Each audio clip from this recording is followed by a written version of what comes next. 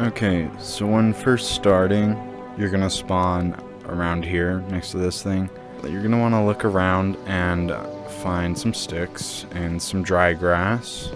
Basically what you want to do is take a stick, take a piece of dry grass, attach. Then you're gonna want to take a piece of flint, attach. If you want to make a fire or a torch, slap them together, you got fire. We also want to make a hammer. So take another stick, dry grass, connect them, take a stone, boom, there's your hammer. I'm gonna move out here.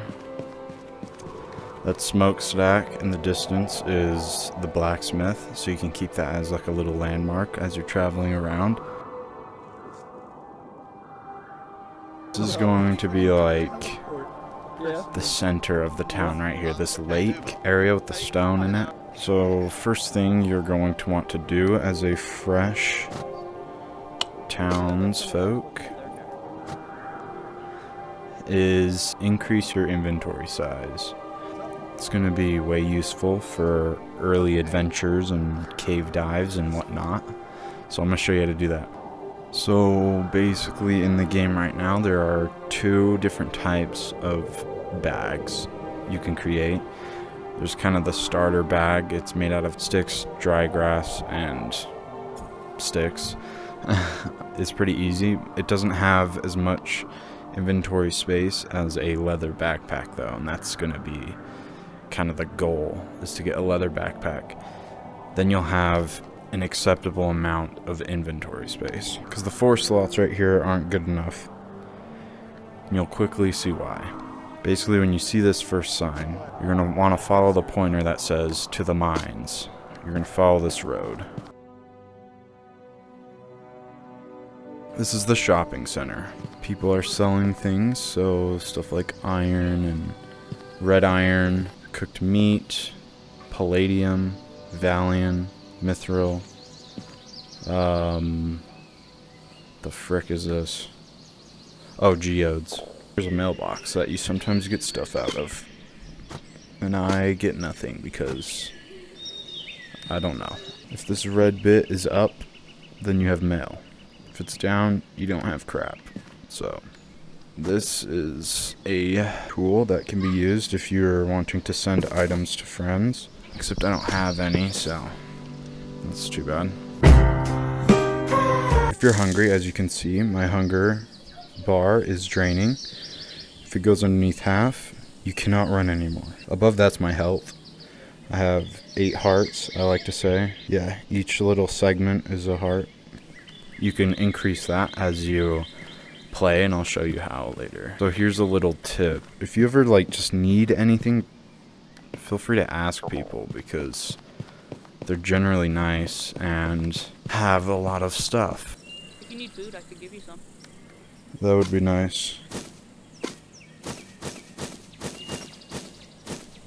Right, thanks. Those are pretty good food sources, so. Yeah, those are perfect. Alright, so as you can see, people they'll give you food if you ask. So if you come right here from the store to up here, you'll see the sign. There's the town hall up there, and the mines are further up that direction. We'll hit up those later. We want to head towards the training grounds. This is the general crafting house. I don't know what it's called exactly, but as you can see, there's some tables, some contraptions over here. You'll find these books. These books are how you get the crafting instructions. So this is where you'll usually find the book, and you just pick it up and it'll open. As you can see, it's showing you a backpack, gives you 9 extra slots, and it shows you the ingredients you need. We don't have any of these right now, so we can't make that. You can flip the page by physically flipping it, or if I'm using index and I'm just using the analog stick to flip it. Make buckets, pouches, cauldrons, flashlights, little rings to hold your tools on your backpack, lanterns, quivers, all sorts of fun stuff. What we're looking for is this. This is the starter bag, as you can see, 6 slots, and it takes sticks and dry grass. you're gonna be wondering, how do I actually like craft it? You just grab the page, rip it out the book. Okay? Now you have the instructions. You're gonna come over to one of these tables that are preferably empty, because you never know if people are using these other ones when there's stuff on them. Honestly, it doesn't matter, just pick one. And then slap the page in there. As you can see, it'll pop up right here, and it'll highlight certain parts. The parts it's highlighting are the parts you need to assemble first. So it's asking for a stick. I never got to There's a use stick. this off a cliff, which I was... More sticks. We need to throw in a bunch more sticks. So we Someone need just more exploded sticks a and piece more of dry dynamite. grass, basically. I'm going to Go up there and kill him. go collect some.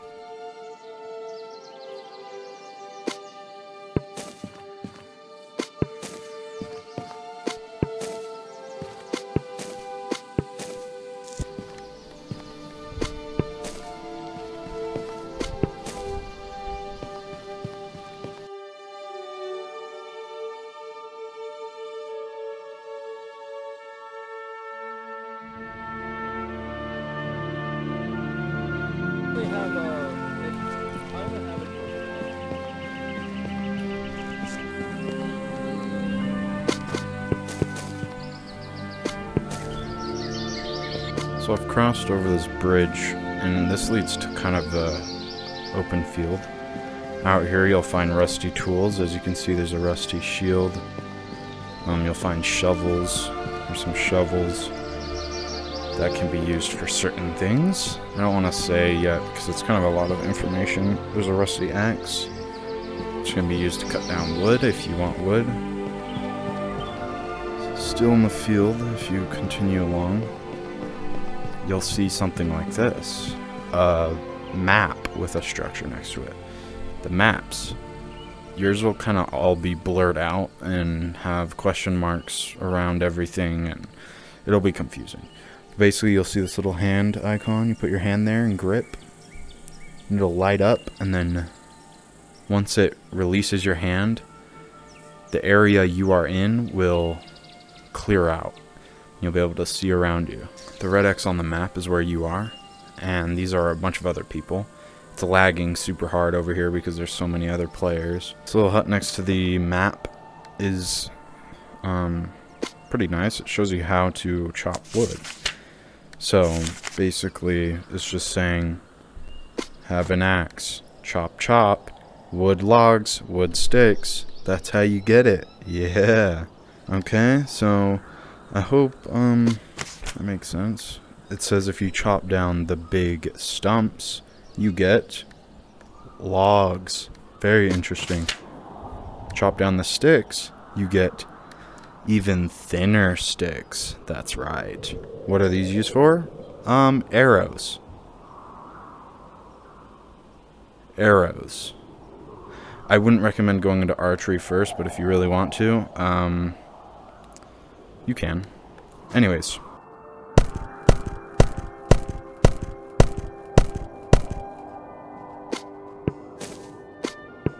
So basically, I've collected myself 8 sticks and 6 dry grass.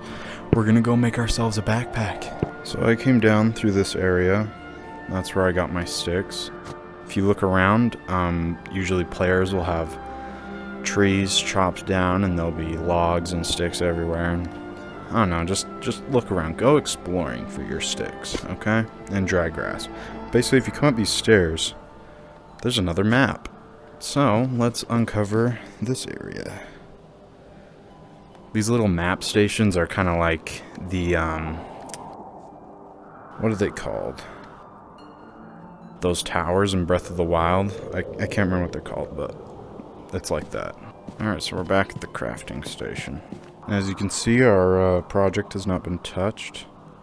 So, oops. Let's go ahead and grab some sticks, slap them in there. And as you can see, some nails pop up, right?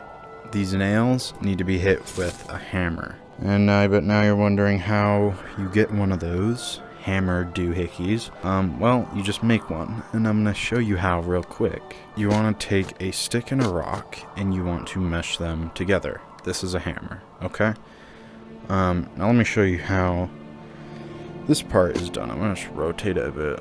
Alright, so with these nails, you want to be careful because as you start crafting more and more complex things, you're going to be able to break parts of your build, and you don't want to do that, so you want to be careful. Basically, just wide swings. Don't, like, mash it, right? Don't swing full force. Just go, like, half force, and then keep increasing the speed a little bit every hit until the nail goes in. And of course, server lag does affect this, so it all depends on how the server is, you know, handling. Sorry, I got some lights on because I realize it's kind of annoying when it's pure dark. The server's lagging a lot right now, if you can't tell, so sometimes the simple act of just exiting and re-entering will fix the problem. Alright, we're back, and my head is gone now, so that's pretty cool, right?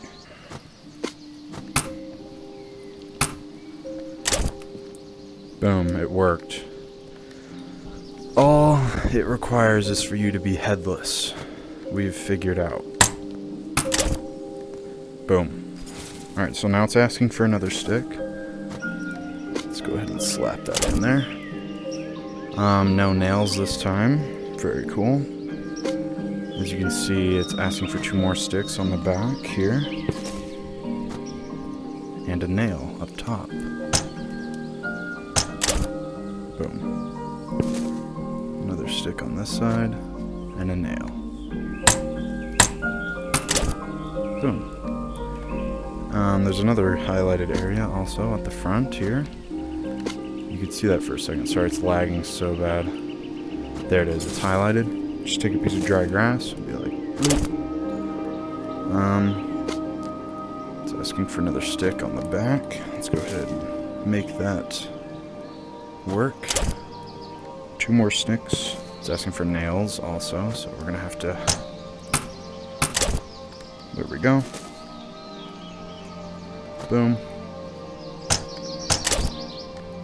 I don't know if you can tell, but you just hold the item, hover over it till it's green, let go. Easy. Now just apply grass on all sides of the basket. It's also asking for nails at the front here, so.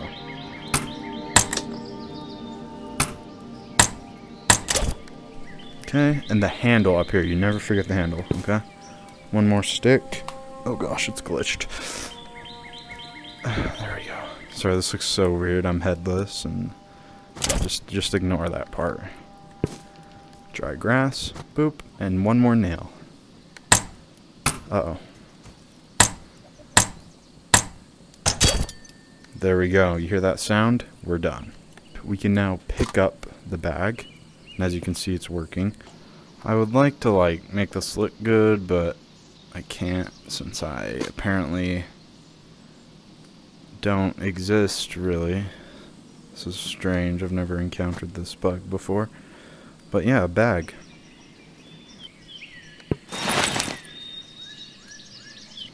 Update. My head is now back. Now you're set to do, like, basic jobs and start actually playing the game. So as you can see, you have 6 slots here. You're going to be able to place whatever you want into these slots.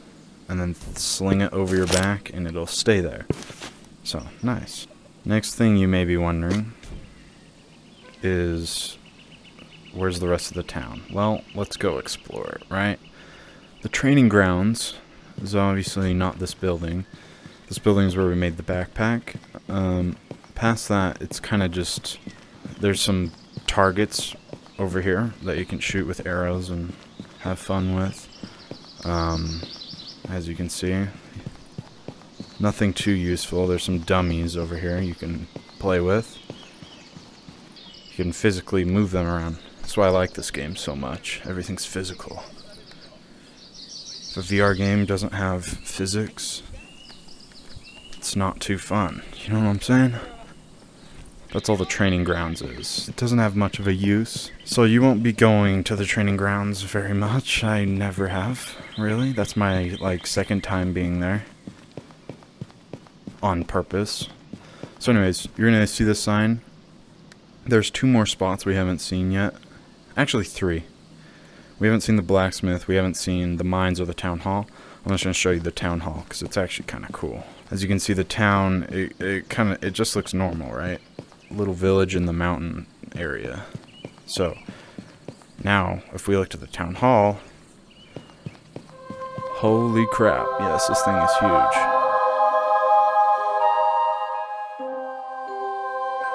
There's a map over here we can activate, boop, and clear out that area. There's more shops over here. Every town it's a bit different in how it runs. So obviously this town, everyone has a lot of gold, so all the prices are just jacked up. Make sure to keep your hunger up. I don't want you dying on me, okay? We walk in here, and this is what it looks like, at least the bottom floor. These are kind of the banks. As you can see, there's a gold coin up here. You place your hand on here, and it basically it logs you into your account. I have 25 coins. I think you start off with 25. I may be wrong though. If you want to take out coins to buy stuff in the shops, grab this lever, pull it down until you get the number you want. Say if I wanted all 25, you grab and you hold, and it gives you a bag of 25 gold. Cool. You can throw that in your slot. And that grab and hold technique can be used on anything that's stackable. So if you have multiple pieces of food, you can grip, hold, and then grab a bag. I only have 1 more piece of meat, so I can't do that right now. But the gold, grab, hold, there's a bag. You can also split it. This is how you split items. So if you grab a bag of 25 gold and you grab again with your other hand, it splits it. And you can use the analog sticks, at least on the index, to change the amounts of the 2 items in each hand. So yeah, that's the bank. That's pretty fun. Here's kind of the vault for your items. So you place your hand on here and it logs you in. Boop. And as you can see, I've played this server like once before and I got all this junk. So very cool. You can place items in here. You'll never lose these items, right? So anyways, I'm gonna turn in my coins because I'm not actually gonna carry these. So if you take your coins, there's a little compartment here. You just toss them in there. Boop, you have 25 coins. So if we go up another floor, you'll see these 3 machines. I didn't know what these did for the longest time, but it's actually kind of useful to know how these things work. So if you get gold ingots, which you will eventually be earning and getting from the mines, you can bring them up here and you can toss them in the center here and pull this down, boom, and it gives you 5 coins per ingot, and you can just keep farming coins. So if you ever get gold ingots, come up here and turn them into coins, because gold is kind of how it is in Minecraft. It's pretty weak, useless, besides the use of coins. So as you can see, the tower, it's just a spiraling staircase. But if you go to the top, there's something special. And that special thing is the view. That's literally it. It's not special really at all. This is the town. It's pretty cool, right? If you ever get lost, the most important thing to remember is that smokestack. That is the blacksmith. And the town hall, which is freaking huge. And you can see that from like anywhere. But that's the basics of the world of this game. There's much more to it still. I mean, we have an entire mountain area, a quarry area, field with camps, and there's a lot, okay? But this is just the main town, and you'll get used to it as you walk around. Always ask people how to do things, and because it's useful. And my guy's looking to the side. I don't know why. There's nothing over here. Whatever.